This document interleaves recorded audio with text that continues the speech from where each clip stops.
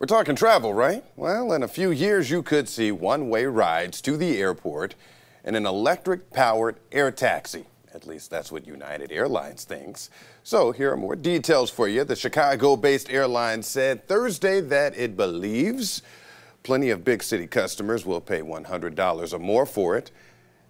Caitlin's like, They also said they already invested $15 million in a startup manufacturer and signed a conditional agreement to buy 200 of the tiny aircrafts. Now, they expect to receive the first taxis as soon as 2026. You interested? One way to bypass traffic, right? Yeah. I don't know. I don't want to be the first. I don't want to be the guinea pig. Yeah, right. I'll let others figure it out first. Let somebody else Not try. a cheap cab.